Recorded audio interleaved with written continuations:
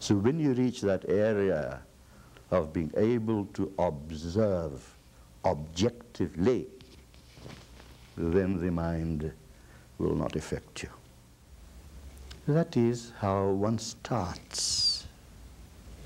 That's how one starts. Until you feel that there is nothing outside you. Everything is inside you. So this is the process that you start off with duality and you progress to qualified non-duality, and the last step is total non-duality.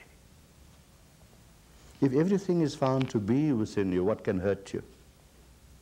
Nothing can hurt you, because no one purposely would like to hurt themselves. Yeah? Yes. And it's a greater art to be able to view nonsense with sense.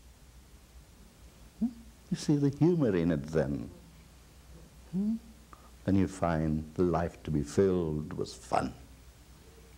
Because you now have developed the sense and the common sense to see the nonsense, and nonsense is humor.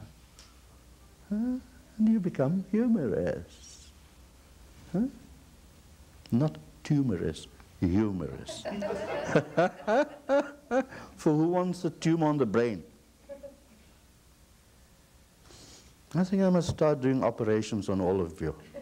Cut away those tumors. See, it's a pressure on the brain, unnecessary pressure.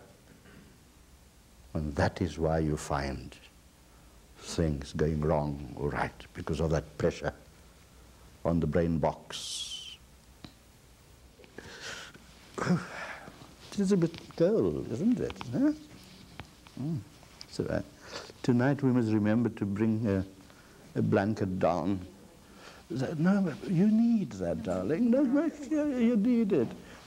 Aren't you using that? We have a sweatshirt. Oh! Can we take care of him or what?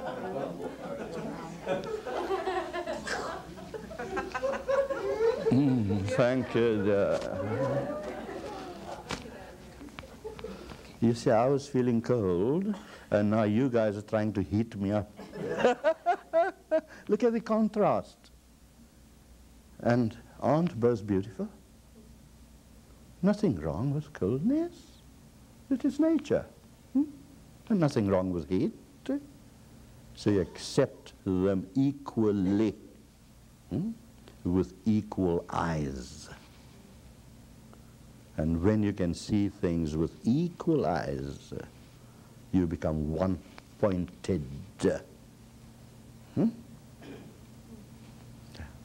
And when one is one-pointed in any endeavor, life becomes more happier.